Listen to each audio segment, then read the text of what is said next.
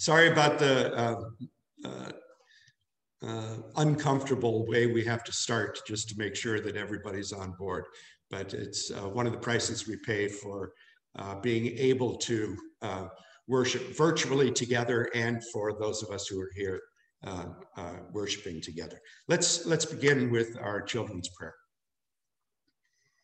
Dear Jesus, thank you for loving us. Thank you for our homes. Thank you for our families. Thank you for our church. Thank you for our friends. Thank you for our country. Please keep us all healthy. Amen. We continue with the order for confession and forgiveness. In the name of the Father, and of the Son, and of the Holy Spirit. Amen. God of all mercy and consolation, come to the help of your people, turning us from our sin to live for you alone. Give us the power of your Holy Spirit, that we may confess our sin, receive your forgiveness, and grow into the fullness of Jesus Christ, our Savior and Lord. Amen. Amen. Let us confess our sin in the presence of God.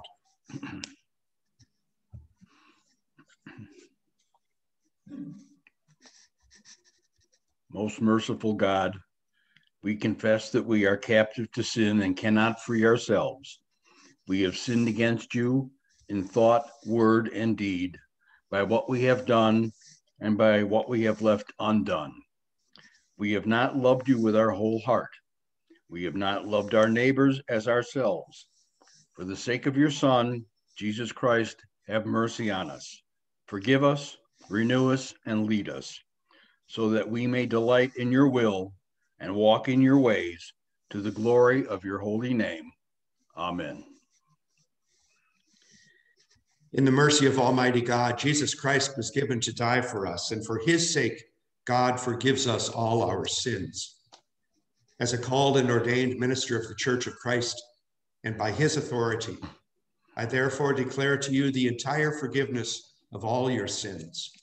In the name of the Father, and of the Son, and of the Holy Spirit. Amen. Amen.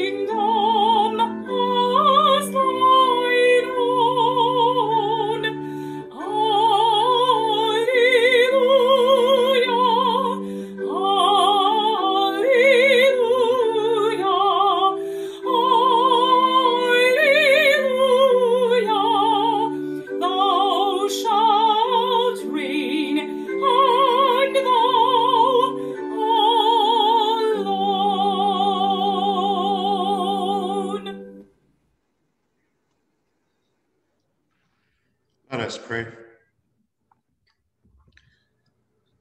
O God of justice and love, you illumine our way through life with the words of your Son. Give us the light we need and awaken us to the needs of others. Through Jesus Christ, our Savior and Lord. Amen.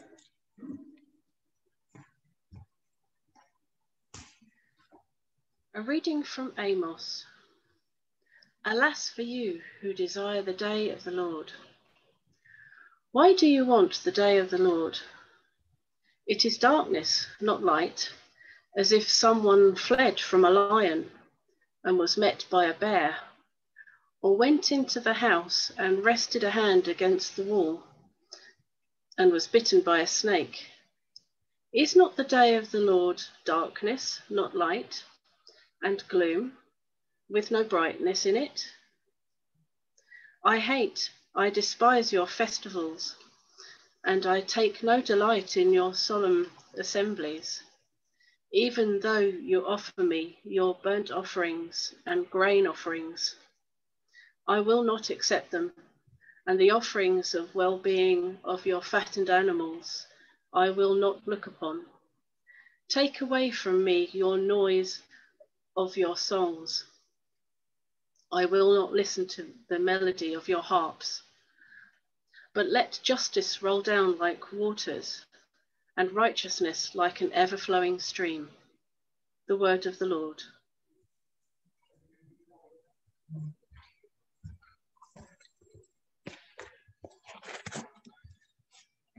The Holy Gospel according to St. Matthew, the 25th chapter. Jesus said to the disciples, "Then the kingdom of heaven will be like this. 10 bridesmaids took their lamps and went to meet the bridegroom. 5 of them were foolish and 5 were wise. When the foolish took their lamps, they took no oil with them, but the wise took flasks of oil with their lamps. As the bridegroom was delayed, all of them became drowsy and slept. But at midnight there was a shout, 'Look, here is the bridegroom. Come out to meet him.' Then all those bridesmaids got up and trimmed their lamps. The foolish said to the wise, 'Give us some of your oil, for our lamps are going out.' But the wise replied, 'No, there will not be enough for you and for us. You had better go to the dealers and buy some for yourselves.' And while they went to buy it, the bridegroom came, and those who were ready went in with him into the wedding feast, and the door was shut. Later, the other bridesmaids came also saying, 'Lord, Lord, open to us.' But he replied, 'Truly, I tell you, I do not know you. Keep awake, therefore, for you know neither the day nor the hour.'" The Gospel of the Lord.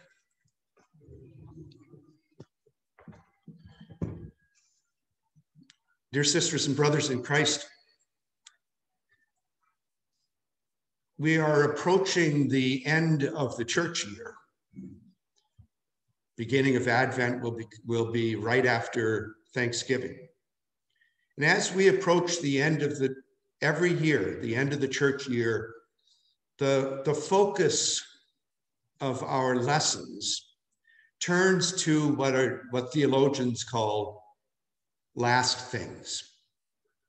The things about death, judgment, and questions about the hereafter.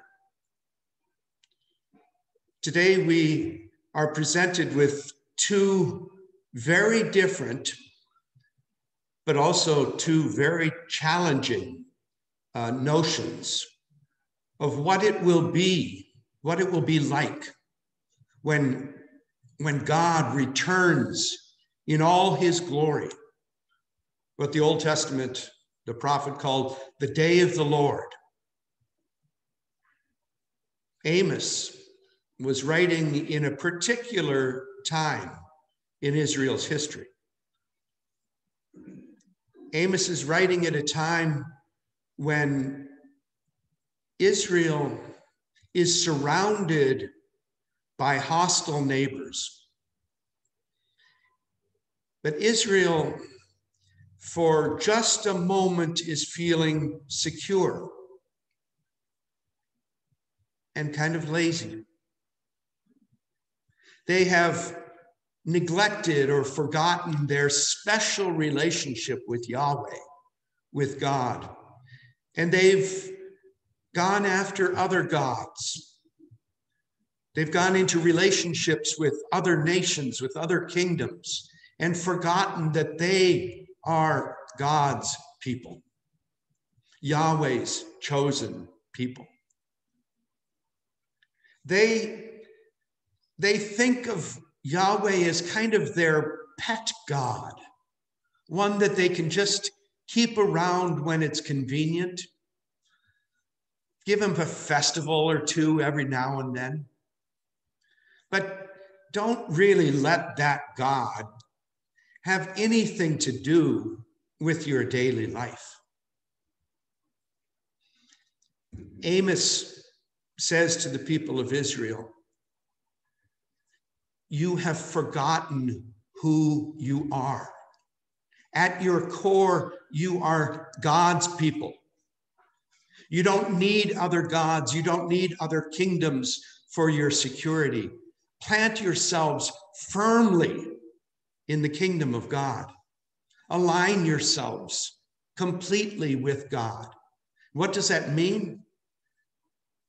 Amos says, no, it doesn't mean having the perfect church service with every single thing just orderly the way it's supposed to be.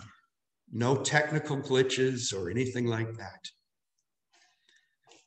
The style of worship is not the question for Amos.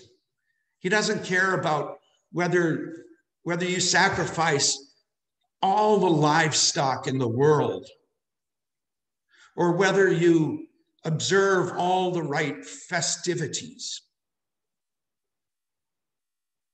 But in your daily life, there's nothing that shows that you're a child of God. Amos says, don't give me all this empty worship. Show me a lifestyle. Show me a society, a community in which justice prevails, in which everyone is treated as a child of God. In Jesus' parable, in Jesus' rather troubling story, he draws a different picture, paints a different picture of what it will be when the bridegroom comes, that is, when he, Jesus, himself returns. He uses terms that we translate in English as wise and foolish. It's observant and non-observant. It is those who have internalized the good news that God is among us and have taken that into their lives. They are wise because they have heard of God's love. And they're wise because they're prepared to let their lives shine with God's love. The foolish bridesmaids have also heard God's word, but they haven't made any changes in their lives. They've just gone along the way things always have been. Jesus warns that they're going to be left out. That being a child of God, whether a child of God in Old Testament times as an Israelite, or a child of God in New Testament times, that is, Christians, The question is not, does God love us? The question is, does God's love for us make a difference in our lives? Does the world see us as individuals, see us as a community, and say, justice prevails among this people? Compassion is at the root of their relationships with one another and with people around them.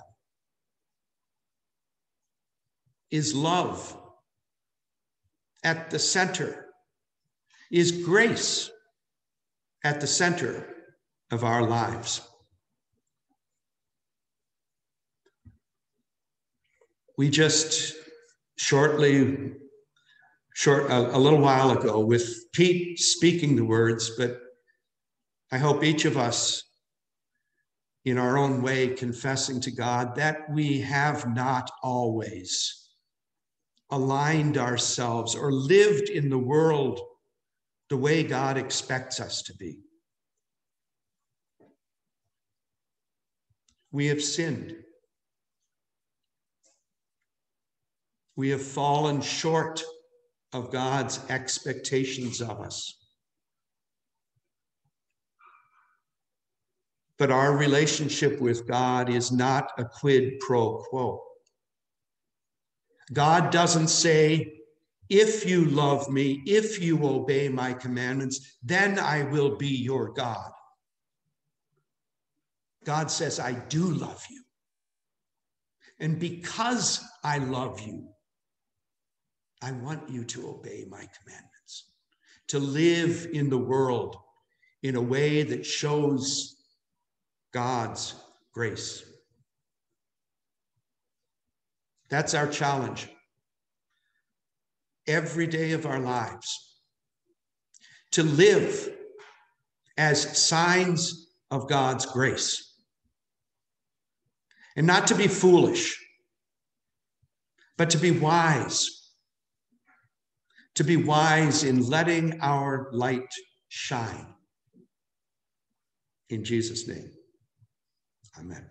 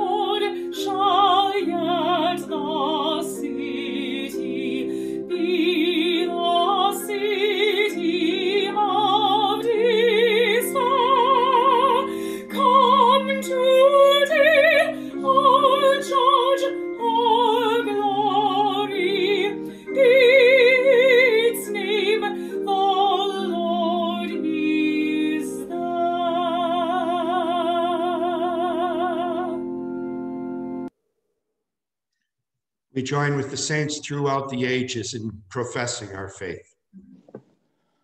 I believe in God, the Father Almighty, creator of heaven and earth.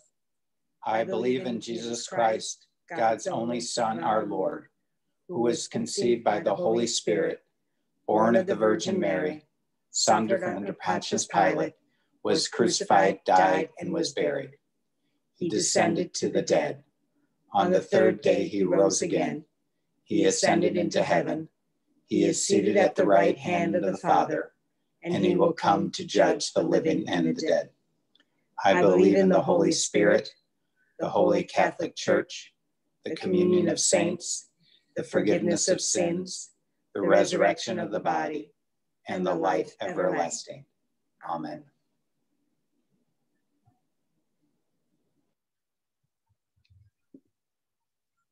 Longing for Christ's reign to come among us, we pray for the outpouring of God's power on the church, the world, and all in need.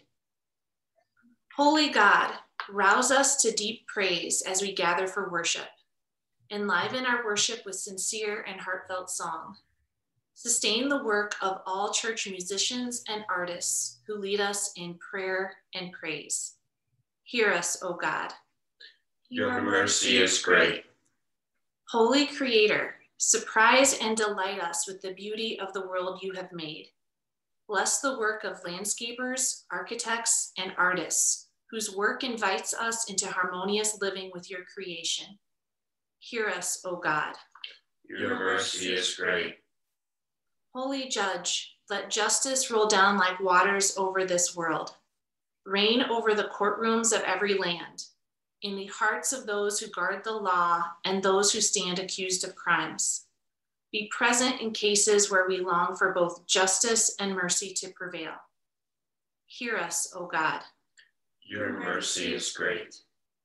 Holy Companion, console those who feel lonely or abandoned. Share the hours of those who live and eat alone.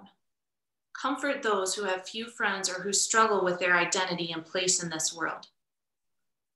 Be with those who have special needs, especially Landon, Tess, Terry, Linda, Vicky, Pete, Oliver, Phyllis, Jim, Joanne, Melba, Irene, Alice, Paul and Margaret, Jenny, Loretta, Lavon, Corey, Carl and Bev, Debbie, Eleanor, Rich, Phyllis, Dick, Jerry and Arlene, Jack and Eloise, Rick and Sandy, Rob, Ruth, Veronica, Joan, Bob, and those we mention either aloud or to ourselves. Join their voices in a new song, assuring them that you call them each by name. Hear us, O God. Your mercy is great. Holy Protector, be with all observing Veterans Day. Guard the lives of active duty and retired military personnel. Comfort all who mourn those who have died in the line of duty. Heal the wounds, both physical and mental, experienced by service members. Hear us, O God. Your mercy is great. Holy and immortal one, we pray in thanksgiving for the lives of all who have died. Remind us of the frailty and shortness of our own lives and inspire us to use them for the building up of your kingdom. Hear us, O God. Your mercy is great. We also would like to pray for those who have celebrations this week. Celebrating birthdays are Corey Cordair, Nancy Eschbach, Steve Hanna, and Jack Dietrich. Celebrating anniversaries are Nacio and Marge Martinez and Derek and Cheryl Ellertson. And celebrating anniversaries of baptisms are Marcia Ravani, Bradley Schultz, and Elizabeth Gargozu.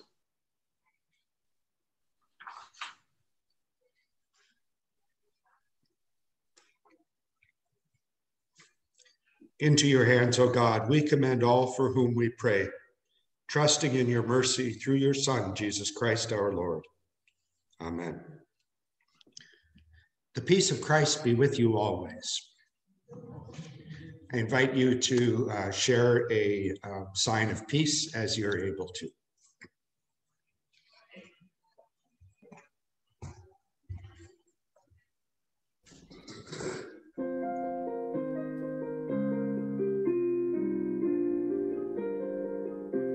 Keep your lamps trimmed and a-burning, keep your lamps trimmed and a-burning, keep your lamps trimmed and a-burning, for this work's almost done.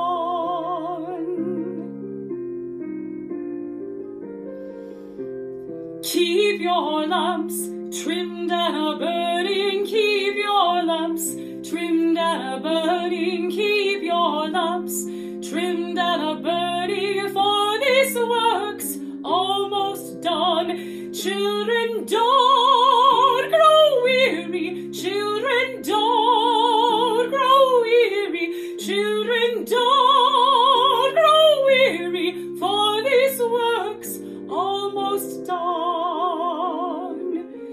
Darker midnight lies before us, darker midnight lies before us, darker midnight lies before us, for this work's almost done. Don't grow weary, don't grow weary, Christians, don't grow weary, this work's almost done. Though the morning soon is breaking, though the morning soon is breaking, though the morning soon is breaking, for this work's almost done. Keep your lamps trimmed and a-burning, keep your lamps trimmed and a-burning, keep your lamps trimmed and a-burning, for this work's almost done. Don't grow weary, don't grow weary, don't grow weary, for this work's almost done. For this work's almost done. For this work's almost done.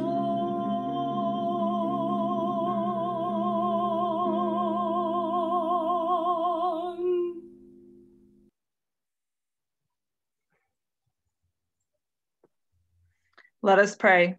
Blessed are you, O God, maker of all things. Through your goodness, you have blessed us with these gifts, ourselves, our time, and our possessions. Use us and what we have gathered in feeding the world with your love through the one who gave himself for us, Jesus Christ, our Savior and Lord. Amen. The Lord be with you. And also with you. Lift up your hearts. We lift them to the Lord. Let us give thanks to the Lord our God. It is right to give our thanks and praise. Gracious and loving God, we give you thanks that your love for us is not dependent on our response. We ask you, God, to accept our praise, to accept our worship, and to accept our lives lived in your name. And in the name of Jesus, your Son, who on the night he was betrayed, took bread, and when he had given thanks, blessed it and gave it to his disciples, saying, "Take and eat. This is my body given for you. Do this for the remembrance of me." After supper, he took the cup, and when he had given thanks, he blessed it and gave it to them, saying, "Drink of this, all of you. This cup is the new covenant in my blood, poured out for you and for all people for the forgiveness of sin. Do this for the remembrance of me." We join in the prayer our Lord taught us.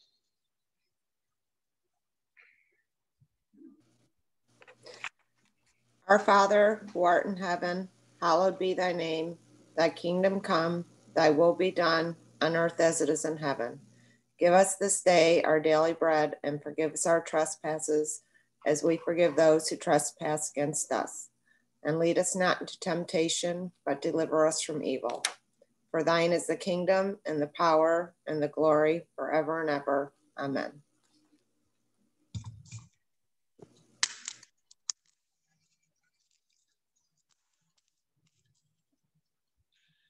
Eat and drink the gifts of God for all the people of God, the living body and blood of Christ, given and shed for you, for the forgiveness of your sins.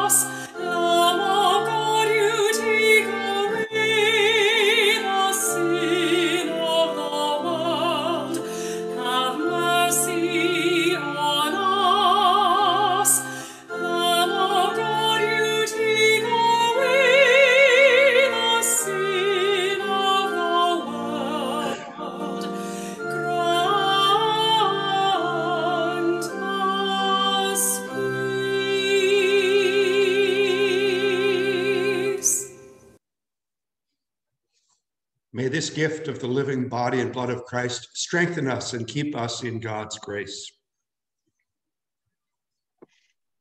Let us pray. God, for whom we wait, in this meal you give us a foretaste of that day when the hungry will be fed with good things. Send us forth to make known your deeds and to proclaim the greatness of your name, through Jesus Christ, our Savior and Lord. Amen. The Lord bless us and keep us. The Lord's face shine on us and be gracious to us. The Lord look upon us with favor and give us God's peace. Amen.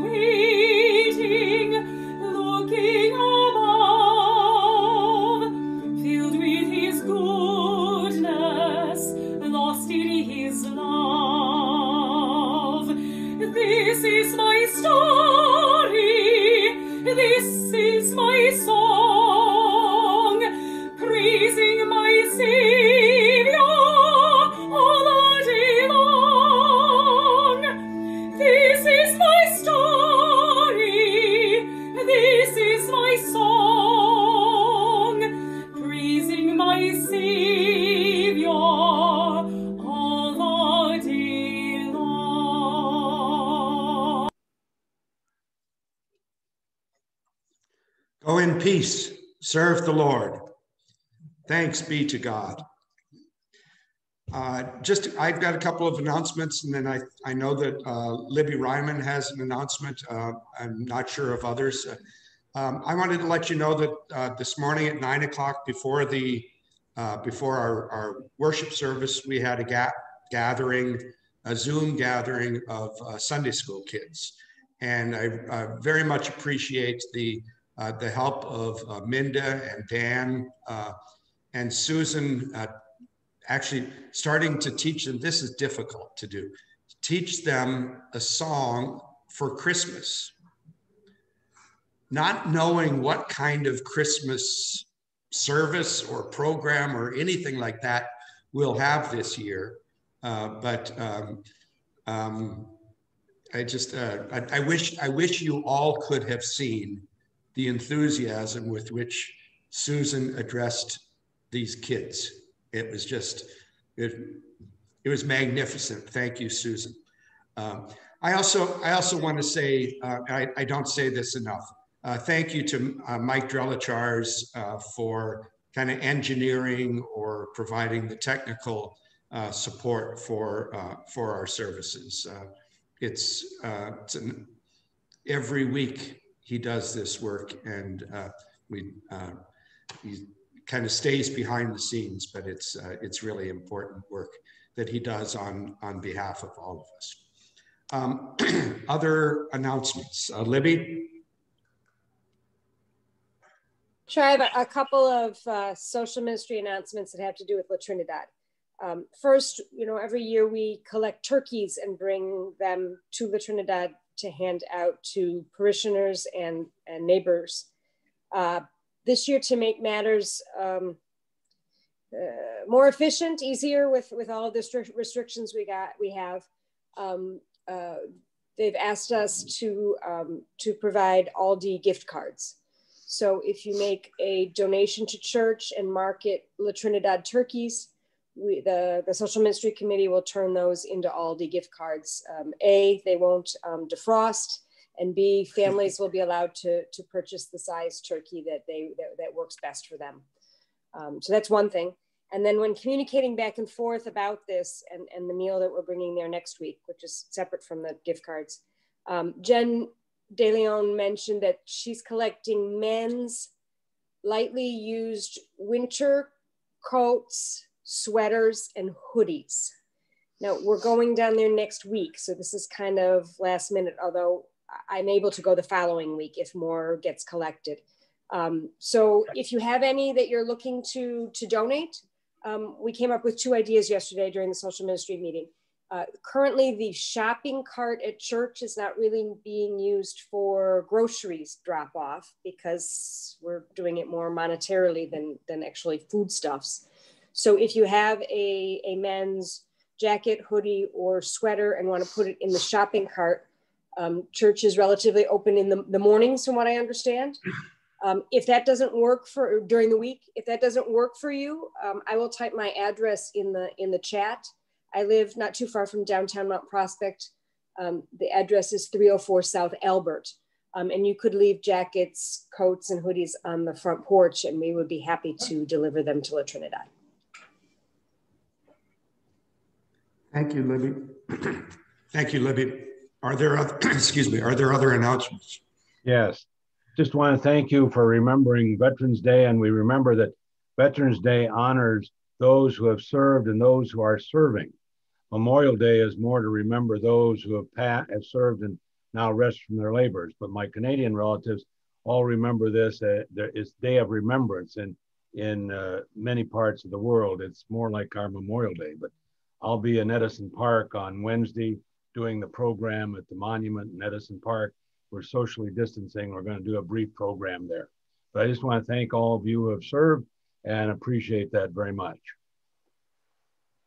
Thank you. Other announcements? If not, then I will Pastor? Yes, go ahead. I would just like to thank everybody in the congregation for their prayers for Millie last week. It turns out that she went to have surgery, and it's not cancer. It was just a really bad infection and she's going to be just fine. So thank you. God is so good. Thank you. Good. Thank you for sharing that with us. Other announcements or things to share individually before we open it up? I'll turn the camera around. You can see the folks who are here. And we can go to coffee hour.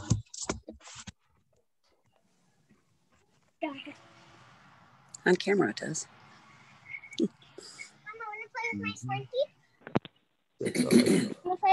Have a great week, everybody. Love you all. Go Bears. Bye.